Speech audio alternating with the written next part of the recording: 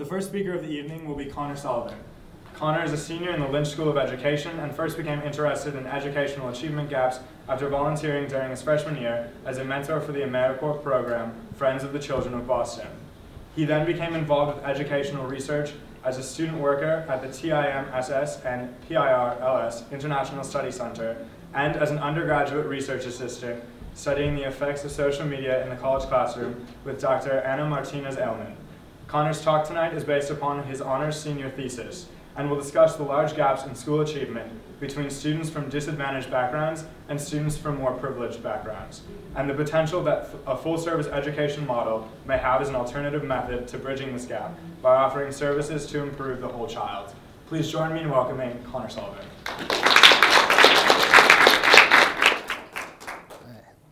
Thank you, Tim.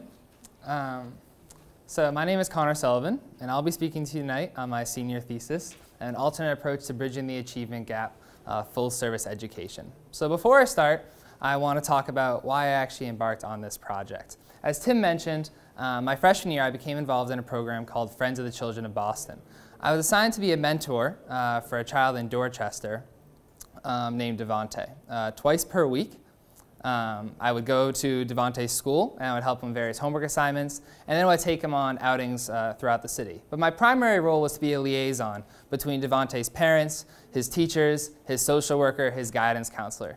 And in this experience, I realized that one of the reasons that Devante was struggling in school and on standardized tests was because he did not have the community to support him. He did not have the same resources as middle and high income students in his educational journey. So before I start, I want to talk a little bit about what exactly is the educational achievement gap. The achievement gap is the disparity in school performance between different groups of students. Most often, this refers to socioeconomic groups. So this is results from the 2011 National Assessment for Educational Progress. The top two lines are students that either did not report or students that did not qualify for free or reduced lunch, which is how our government determines socioeconomic status. The line below that are students that qualify for reduced lunch, and the line below that are students that qualify for free lunch. As you can see, students that qualify for reduced lunch were about 15 points below those students that did not qualify, and students that qualify for free lunch were about 25 points below. These same deficits were seen in English language arts. Students that qualified for reduced lunch were about 15 points below those students that did not qualify, and students that qualified for free lunch were about 25 points below. However, the achievement gap is not solely seen in standardized test scores. It's also seen in other educational domains. While an updated study has not been completed, in 2003 it was discovered that only 8% of low-income students enrolled in what's considered a rigorous course load. So these are the honors and AP courses that many students at BC took while in high school. So what is currently being done about this issue? There are two main pieces of legislation which are often talked about in bridging the achievement gap. One is the 2001 No Child Left Behind Act. This act required states to come up with state assessments that would measure their students' progress in bridging the achievement gap. They require them to set goals for adequate yearly progress in order to meet these goals. There's also the 2009 Race to the Top Act, which is a competitive grant program in which states would actually apply for additional federal funding for their education programs. Applications were evaluated on their ability to, for instance, come up with data collection systems, teacher evaluation models, any way that these schools were attempting to bridge the achievement gap in standardized test scores. However, as seen in the graphs below, these have largely been unsuccessful. And the reason I became so frustrated by these acts is because, in a way, they're basically trying to cure pneumonia with a cough drop. They're looking at one specific part of the educational issue, which is standardized test scores. However, as we know in education, there are many additional factors which are preventing students, like my mentee Devante, from succeeding. So what's another alternative approach of solving this issue? My research is focused on full-service education. This approach focuses on schools that are high-achieving, but also that add on additional factors, such as social programs, academic programs, health programs. Basically, any factors that middle and high-income students would take for granted in their households, but giving those additional resources to those low-income students. In my thesis, I focused on 3 different case studies. My first being the City Connects program, which is actually right here in Boston, Massachusetts. The City Connects program works in that partner schools in the Boston area will partner with local community resources.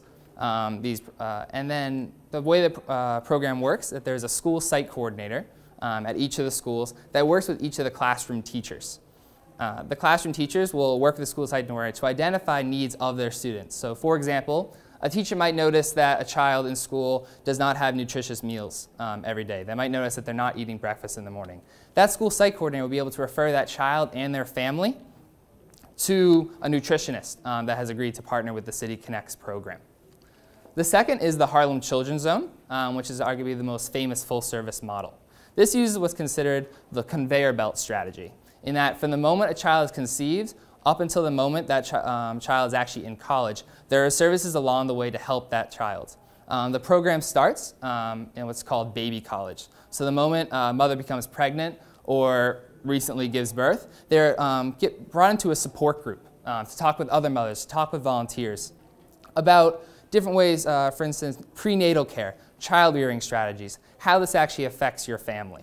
This goes right up until a 3-year-old journey program, up until a preschool program called Harlem Gems, and then a K-12 charter school system that follows them right up until college. Throughout this entire educational journey, there are a multitude of services that basically are given to that child, ranging from free health and dental services, amazing after-school programs that focus on the arts. Again, any option you can possibly imagine that a middle or high-income student would take for granted, these low-income students are getting. There's also the Seed School in Washington, D.C., and most recently in Baltimore, Maryland. This school is the most intensive full-service model that I evaluated, in that they actually take the child out of their low-income environment and put them in the first urban public boarding schools in the country, so that these children are actually in school from Sunday night until Friday, beginning in the 1st grade. So they actually take them out of the environment to do that. So what are the results of these full-service schools? How are they actually effective? So the City Connects research is actually done right here at Boston College. As you see in mathematics, Massachusetts is known as having one of the top education programs in the country. In this graph, you can see that just under 50% of children are proficient in mathematics. The City Connects, in a light blue, is actually just below that model. The researchers at Boston College also used comparison schools. So these are schools that have similar demographics, the same number of low-income students at their schools, and also the Boston Public School Districts. And as you can see, that the City Connects program far outscores them in mathematics. These same gains are seen in English language arts. While not quite as much as mathematics, they still outscore those comparison schools and Boston Public Schools. As we've talked about, full-service education, the entire education issue in general, is not just about standardized test scores. It's also about other areas. One of the areas that City Connect analyzes is what's called work habits. So on report cards, this is where teachers would say how much effort are they putting into assignments, what organization skills do they have, the skills that translate to success later on in higher education. And as you can see, City Connect students outscore comparison schools in that aspect as well. The Harlem Children's Zone.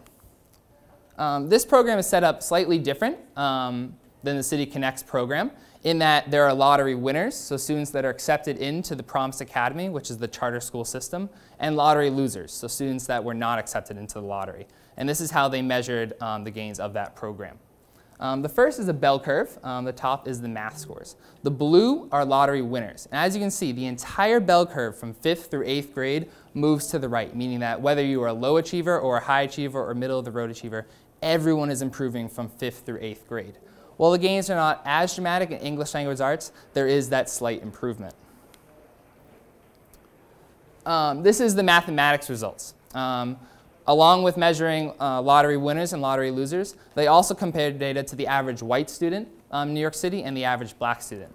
The average white student is the gray line up at the top. As you can see in mathematics, the average low-income student from the Harlem Children's Zone almost eclipsed that of the average white student, and then actually did eclipse that mark in the next year. In English language arts, the gains are not quite as dramatic. However, once again, the lottery winners, so students that were accepted into the Harlem Children's Zone, outscored those students that were not accepted along with the average black student in New York City. There's not quite as much data about the seed school because it is a relatively new full-service program. However, recent studies have shown that about 65% of seed students scored proficient in reading, and about 74% were proficient in mathematics. When comparing to the average DC public school student, about 2.211 standard deviation increase in mathematics, in English language arts, and 0.229 standard deviation increase in math. So the question that most education policy advocates and government officials ask is this actually worth the cost? How much is full-service education going to cost? The Harlem Children's Zone spends about $16,000 per year per pupil. And this is not including some of the additional costs along with the program, the building costs, the after-school programs. So you can imagine this number is actually a lot higher than the $16,000 that they report. However, New York City Public Schools only spends about $14,000 per year. Seed Public School, the urban public boarding school, spends about $40,000 per student per year on its program, which is compared to only $20,000 in Washington, D.C. The City Connects program is the most inexpensive of the program in that they actually do not have services attached to the school because they use the community resources. So the only additional cost is the school site coordinator, which is only, adds up to only about $500 extra per student per year. However, the graph which most education policy researchers look to is this graph developed by Brown University. What Brown University did was that they actually looked at, rather than comparing the Harlem Children's Zone to other public schools in New York City, they compared it to high-achieving charter schools in the area. So as you can see, the Harlem Children's Zone did have a positive effect on student achievement. However, all the schools on the right are other high-achieving charter schools. The one farthest to the right is actually a KIPP school, which is one of the most famous types of charter schools. So when I analyzed this data, at first I became very discouraged in seeing that clearly their full-service schools are not as effective as these charter schools. But then what I started to realize is that's not what education is all about. What we learned as Boston College students that there is this idea of cura personalis, and that education is about educating the whole person, helping that child break the cycle of poverty. It's not just about the standardized test scores and improving that student's math or English language arts knowledge. It's about breaking the cycle of poverty by helping them understand what it's important to eat in the morning, what's actually important in terms of those work habits, what effort, organizational skills. So moving forward, educational policy needs to shift from focusing solely on standardized test scores, which is only one small part of the educational issue in this country, and focusing on the larger issue that our nation faces. Thank you very much.